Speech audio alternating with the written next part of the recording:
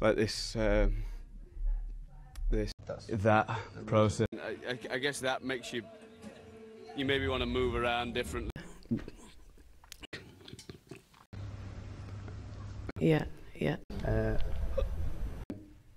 vibraphone. You should have a shower after it or something. It feels like that with an artist called Alexandra Saviour. Yeah. And the way we'd worked on that album was like a hip hop or R&B producer would be. There's no way I'd ever want to do that. In the beginning, I think we were perhaps very defensive, you know, we had our own little on a guitar or something. What's going on? I mean, that stage collapsed. On my own. So people still do that. No, I don't remember there being many arguments that night. Yeah, yeah, quite vividly, just to repeat vividly again for the second and now third time, folks.